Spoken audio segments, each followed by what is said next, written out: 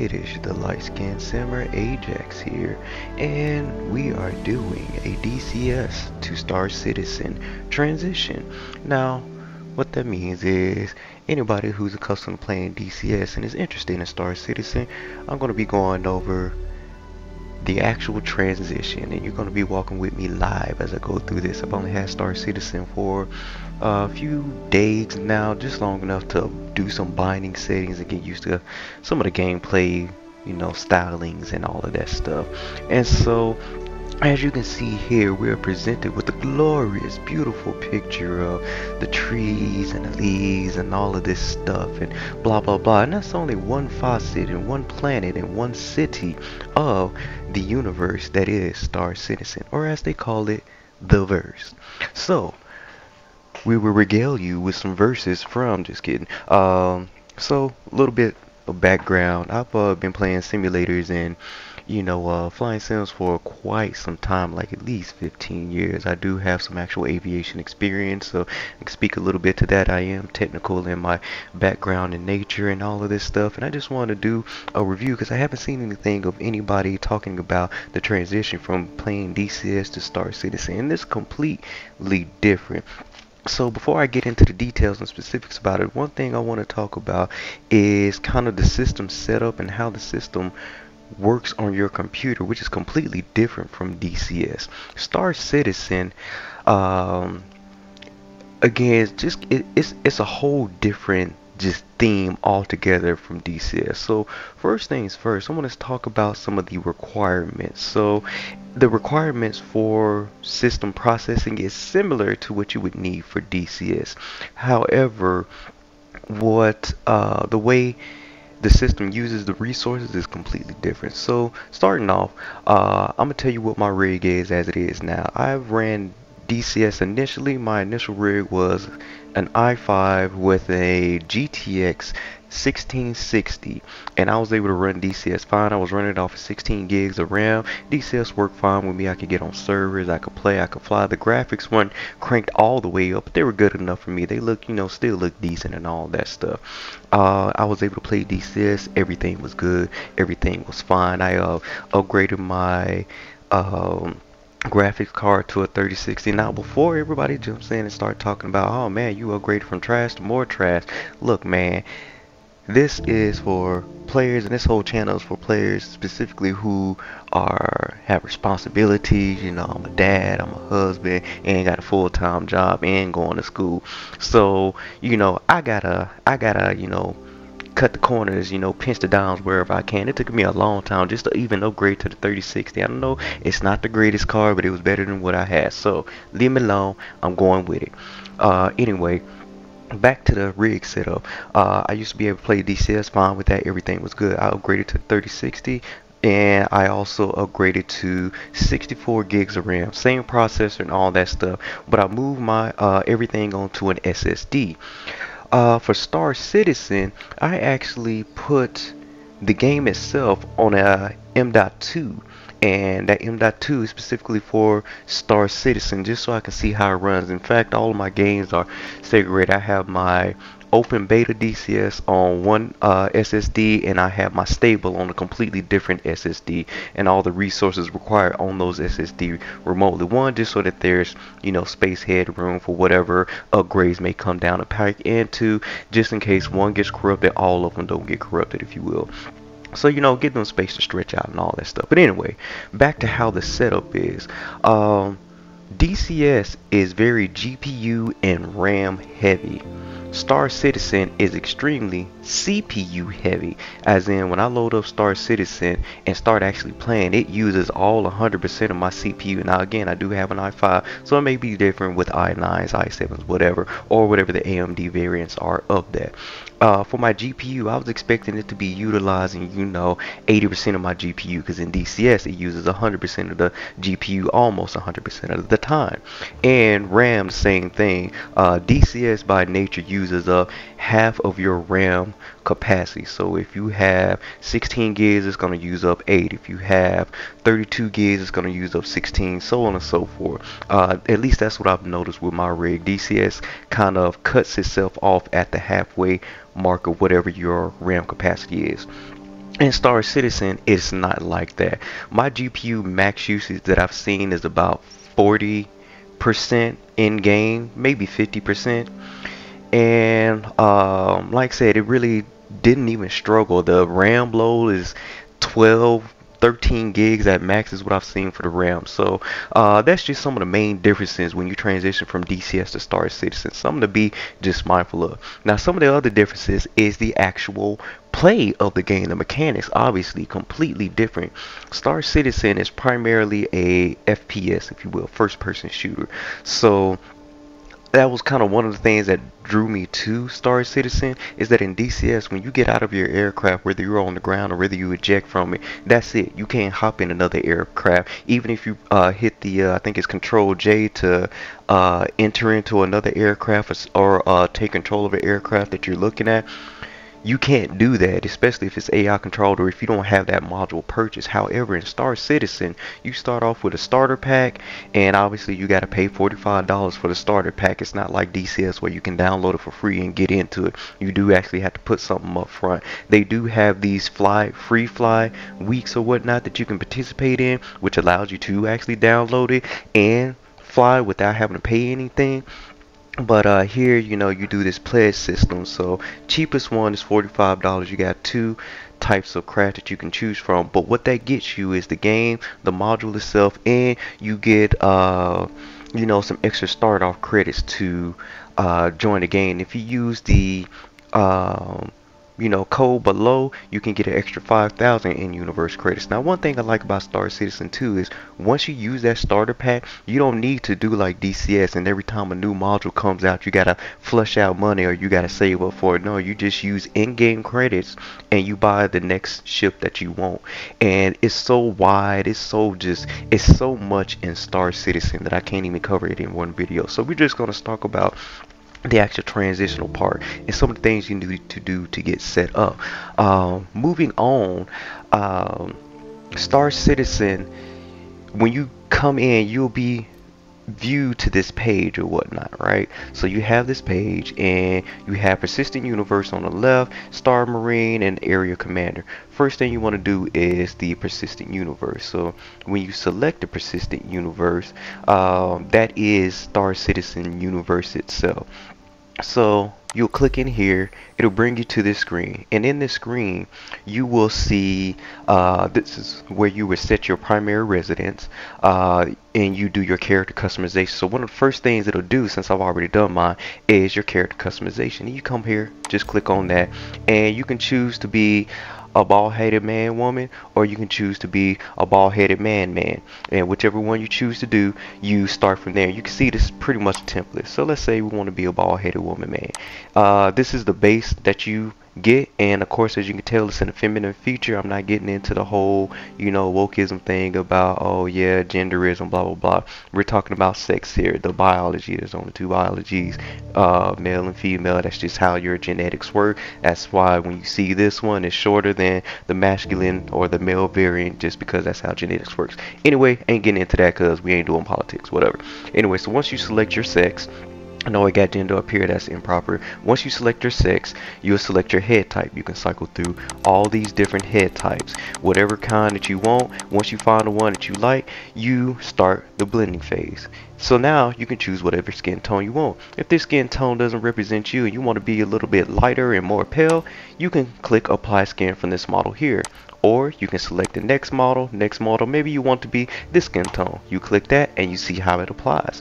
After you select the whole head, that's pretty much the features for the whole body, or the skin tone for the whole body in general setup, you can go down to brow, and now you can blend these specific features based off of this model. So this is the template, and this is your actual character that you want to blend features from. So let's say you don't like the way this character's brows are, and you want to select this character's brow. You take this line, this bar, and you just drag it, and you can see how it becomes more pronounced, or drag it down to make it less pronounced. Same thing with the eyes, do the same thing. You can adjust the height of it, the shape, whatever. Let's say you don't like those eyes, you can go to this person and adjust your eyes accordingly. You can see how those adjust. You can make them look like you, or make them look like whoever you want. You can make it look like, I don't know, whatever you want it to look like. You can see how all these different features get adjusted. You can do your hair, cycle through the different hair types. You can change the color of it here. You can do all of this stuff. So once you figure out the character that you want, you go down to the review, get a full view of them, and once you're satisfied with that character, you go down and click accept. Now I've already created my character, so I'm just gonna go ahead and cancel. But you can come back here just like I did and change the way your character model looks if you want to at any given point in time. Once you do that, you'll come back here and it'll give you the option to select from your primary residence. There are 4 primary residences that you can be a part of. I've chosen Area 18, and I'll tell you why after I go over the ones that you can choose from. So, a little bit of background.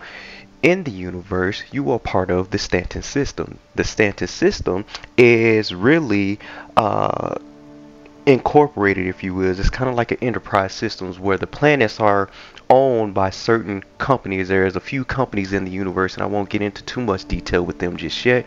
However, just a little bit of background. You have one place you can start is Laurelville. It's kind of a desert place, and it's more industrial. That's kind of where you go to if you want to get big ships and things of that nature, so you can start there. It's a little further out from the center of the universe. You can start at New Babbage, which is, I believe, the most furthest body or planetary body or city on a planetary body from the central universe, which is where a lot of things happen. But it is a technical, it's more tech savvy. It's like the tech headquarters of the system. It's a cold environment there, but it has a nice scenic view to it. Orison is another one. It's a floaty city that is above a gas giant, and it has this kind of this serene, nice feeling to it. Again, it's kind of further out from the center. And then you have Area 18, which is city-like, and it's kind of like it's at the center of the actual universe itself. And so the reason why I choose Area 18 is because as a new player to Star Citizen, like, the universe is so vast and large that it takes a while to travel to places. So Area 18 and the planet that it's on is more closer to the center of the system, so it doesn't take as long to travel to places. Whereas if you went to some of the outer planets like New Babbage or whatnot, it's going to take you a while to get to certain places just because it's so far out there. The benefit is that the way it's set up is as soon as you spawn, and you'll see this later on, everything that you need is kind of right there, so it's easy to get to. At first it's a lot to take in and try to figure out and navigate your way around, so I would recommend taking time getting familiarized with how things works, which we'll get into there later. But I just chose that one because it's right there in the middle of everything, and it's close. And if you got family, if you full-time employee, if you go to school, or all of the above, our prior time, I'm not able to spend a lot of time on here, so that just helps me with my time aspect of it. So anyway, once you select the residence that you want to be a part of, you always go down and you can choose to be part of a USA server or best server. Now in a different video, I'm going to talk about some tips and tricks and cheats, quote unquote, maybe not, that you can use by jumping back and forth between these servers, but that'll be later on. Once you select your home universe, it'll give you some information about it, and then you go ahead and enter the Star Citizen universe. And congratulations, you are now a citizen of the star. It's kind of like that notion of what they say, if shoot for the moon, and if you miss, you'll be among the stars. Well, I guess this is a literal incarnation of that. We are going to be among the stars, baby. Now these planetary bodies do actually have moons that you can travel to and do stuff and things on. You can see up there's a little bit of information about the system itself, so we're going to do some loading. It's probably going to take a little bit. I'm going to skip past this until we get to the point where we load in, and due to the power and magic of editing, here we are in our bed, and now this is where you start every single time you begin Star Citizen. So we're here, and this is where, again, like I said, you begin every time you log out and log back in. Unless you have a ship or something that has a bed in there, then you can wake up in that ship. But this is where you're going to start off as a beginning player. At the bottom you can see all these different things that pop up. These are pretty much hints and all of that. And of course on the left side you have the chat box, which I haven't figured out how to turn off yet, but we're getting there. So some things I didn't go over yet because I wanted to wait until we got into gameplay. So one first thing, what I'm wearing right now is not what you're going to be wearing when you first start off. I have armor on and a different undersuit. When you first start, you're going to have a straight black undersuit, and that's going to be it. You're not going to have nothing else. You're going to have an undersuit and a helmet. We'll go over that in a little bit. Controls for this is, if you're used to using a keyboard playing online games, it's a standard WASD to move forward, left, right, backwards, all that stuff. F in this mode is your interaction key, and the Y key is how you get up out of seats or get out of chairs, things of that nature. So before we go into that, we want to hit the escape key to pull up your options, and kind of like DCS, that's what you would do in DCS. You go to your options to make adjustments. Now DCS and Star Citizen look completely different when it comes to key binding, system settings, all of this stuff. Now here it may look, you know, relatively straightforward. For the most part it is, but you have all these different options across the top. However, it's slightly different. Before we go any further though, I want to talk about some of the game settings that you will want to adjust, or at least for me, I wanted to adjust based off of my preference. I turned off cinematic camera just because it did a bunch of unnecessary stuff that I didn't like. Vibration, that's for if you have a controller like an actual PS4 or a PlayStation or a Xbox controller. Sprint movement, left that alone. Show hints, make sure that that's cut on. When I started, this was not cut on, so I wasn't getting the hints at the bottom, which are very useful for very beginners. Cockpit audio settings, you can do that as you want.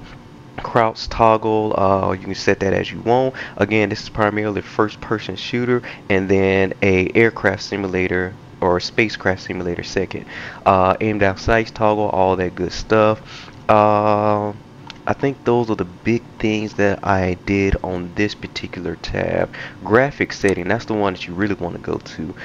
You can adjust these however you want. This is the native resolution of my screen. Windows mode is the one that I would want to recommend. If you are a multi-screen user like I am, which most people are, you want to change it because the first part is, I believe, either is full screen. You want to change it to full screen to either borderless or window.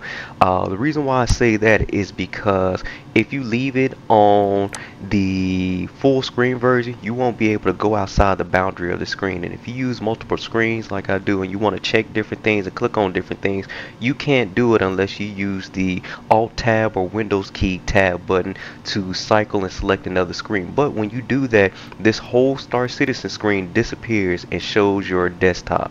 So I really don't like that. It's probably not the best because you lose complete situational awareness. So I go to either borderless or window. I do borderless just because it gives you the same view as full screen, but obviously without the borders. Next, I did quality. I just left it as is right now. You can do high, very high, however you want to. Because I'm testing this, I leave it at medium. Scatter distance, put that at medium. I put everything pretty much at medium, just so that because I want to test it and see how well everything does. Now I'm using an i5 in here right now. I actually have an i9 that I'm going to put in here after doing this video, and the next time I upload this, it should have the i9 in it, and you know, we'll do some back and forth between the differences of how Star Citizen runs with the i5 and with the i9, and I'm gonna tell you the CPU usage. Speaking of which, right now my CPU usage is hovering between 88 and essentially 100%. I have I'm using a NZXT cam to monitor my temperatures and my performance for my GPU and my CPU, just because I was curious to see what that's like, especially with the load of it being at 100% all the time. I was curious what type of temperatures it's running. So right now I'm at 72. Next, you want to look at the blur. I cut the motion blur off because, again, I mean, it doesn't really affect FPS, I don't think, but I just didn't like the way that it looked while I'm in game trying to play. It just looks I don't know, it just looks nasty to me. So anyway, next thing is chromatic aberration. Turn that all the way down because it's all the way on 1,000. No, just kidding, it's on 100. But you want to turn that all the way down. If you don't know what chromatic aberration is, that is an effect that's more relevant in photography and filmography, where white light hits a lens and reflect and scatters the white light into all the different color arrays. So they use that in this game. Normally it's used in gaming to cover up some of the edges that aren't perfect, and filmography and all the other photography. They really don't like that because it messes with the quality of it. But in gaming, apparently it's supposed to make it seem more real life, but or like you're looking at it through a lens, and I just didn't like it. It was just messy, it was nasty. I also took off the film grain as well.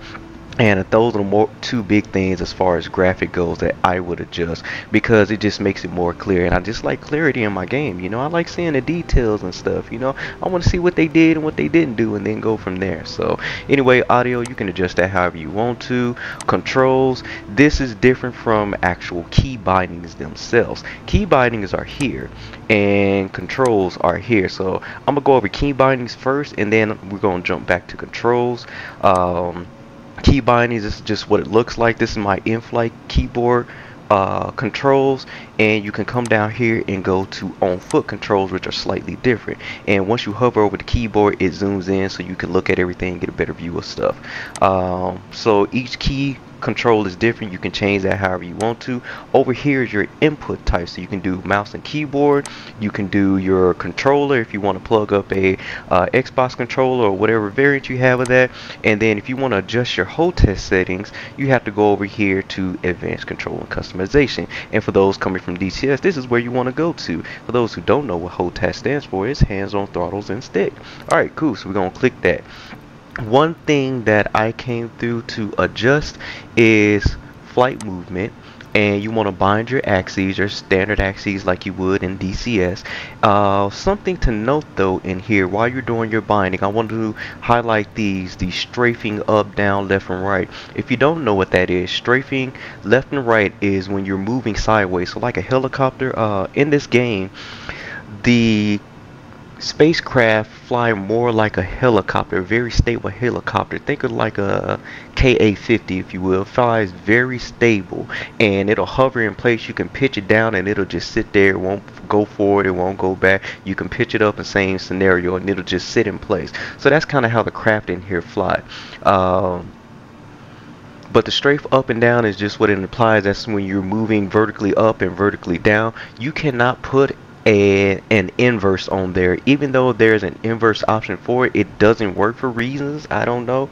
Strafe left and right, I put that on the axis as well to literally sidestep left and right. I use my actual stick itself for the roll and the pitch up and down, and for the rudder itself, or the yaw effect. And something you want to be mindful of as well, speed limiter, you want to increase that, because in these vehicles you can set the max speed or the minimum speed limit, not necessarily the top speed of the aircraft or the spacecraft, but just how fast the vehicle moves in response to your throttle input. So play around with that in game. You can set that. I haven't set the bound to speed space brake, because you just reverse throttle and it does it for you. The throttle command is in the center, and so when I push forward, it actually puts it in a reverse action, if you will. And when I pull the throttle toward me, instead of throttling back like in DCS, it actually accelerates the craft forward. So something to be mindful of. I try to put an inverse on that, but when you go to controls and you go to inversion settings and you go to flight and you go to flight movements, there is no inversion setting for that, but I'm under mouse, so I need to scroll over, and you can kind of see how the options change. So I'm gonna go to inversion settings again for flight, and for my flight stick, you see flight movement, and you got it for pitch, yaw, roll, strafe up and down, which for some reason doesn't work. I put it on yes, I put it on no, and it still doesn't do anything. So whatever, forward and back, for some reason I can't get forward and back to bind on the axes. It only works on button presses, so I haven't even bothered with that just yet. Uh, but yeah, you don't have any inverse axes for the throttle itself, so that's one thing that you're gonna have to get used to. Now, if you fly helos a lot, actually, I don't know, that probably won't even make sense as well. It just depends on how you have your binding set in DCS. But anyway, that's something to be mindful of. Also, your point of view, if you use your point of view hat, it doesn't work in first person view unless you just bind it to that. But when you get into the spacecraft, your hat is already bound to something else, so you may want to change that. But when you get into the craft, you can use your head tracking. And when you go to comms, VoIP, and head tracking, you can come in here, and these are the different types of trackers you can use. I use Track IR, but you can disable that. You can use Faceware, or you can use Toby. Calibrated, you can do all of these different things however you want to make them work. I do auto calibration, and that just essentially calibrates it to my Track IR stuff itself, or software itself. So once you get all that set and done, you can come back out and you can return to the game. So now here we are, we're in the bed. To get out of bed or get up out of any seat or anywhere, because you can sit down in this game, you simply press the Y key, and you'll notice that your character gets up out of bed. And from this point, primarily your mouse is what you use to look around, left, right, up, down, however you want to do that. To move around, you strength left and right with the WSD keys, and to interact, you press and hold the F key, and you can see how the view changes once I press the F key. Now I released it, and it's gone back to a normal view. So let's say we want to interact with something in our apartment. We'll go here to this door. I have it set in my settings to where it highlights things that you can interact with. So you can see how the door highlighted itself green. Press the F key, and you see we have the option to close it. The door's already closed, but okay, we'll do that. Hey, look at that, it closed itself even though it's already closed. Alright, so we click it, open it, it opens up. We can go in, this is our shower. We can interact with a lot of things in here. All this stuff down here you can interact with. Press and hold F, it open. See, you can crouch, take a look in there. Look, it's TP from a bunghole. Put in the comments if you know where that's from. Only 90s, 80s babies will know that. So yeah, that's how you do that. You can move around and look and interact with certain things. Now, you saw before that the green highlight for interaction was kind of more of a cayenne color than it was a green. When it turns solid green like this, that means it is out of range for you to interact with. But as you get closer, it'll turn to cayenne, and that means you're in range to interact with it. So now we can power this unit on. It doesn't really do anything or show anything, but it's just cool that you can interact with it. Pull this desk out, and we'll hit this mode, and apparently it's open. So now we can open, we can close it. Sometimes it's a little finicky. Again, this game is in its beta stage, kind of like DCS and a lot of its modules. But yeah, so that's how you do that. And one thing to note, once you get ready to leave your apartment, that is it. You can't come back in here anymore, and I'll show you what I mean. You click open, and the door is open.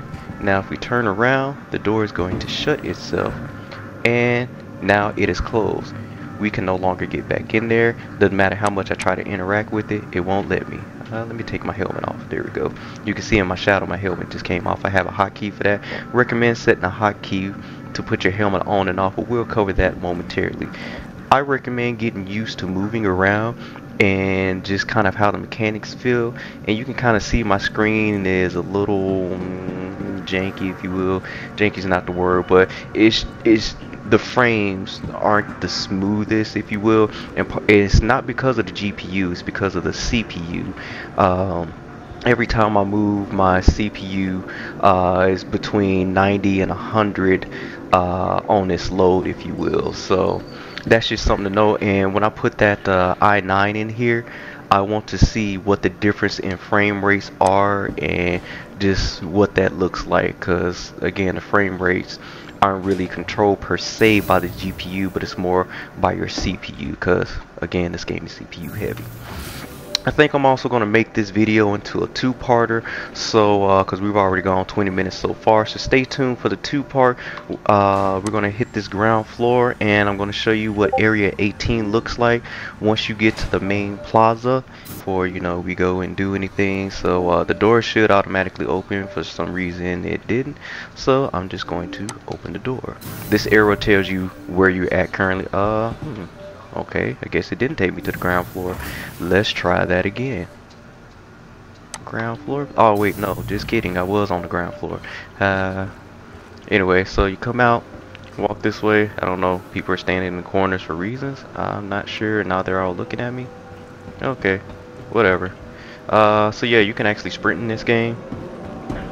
And this is the main plaza. First thing you'll see, at least on Area 18, is the ammo and armament store. There is a just regular clothing store, Kasaba, and then over here, this place is kind of zoned out. We are in zone 1 right now, so zone 2 will take you over to the zone 2 side of everything. Going to the Art Cart Plaza is where you go to get to the hangars and other areas. But before we go there, we're going to go to the guns and ammo store. But to see what's in here, stay tuned for part 2, and we'll see how we outfit ourselves and how we do our inventory. So thank you all again for looking and taking a look at this video. This is your light-skinned simmer Ajax 87, and we will wait to see you in the next one. Alright, I'm out, people.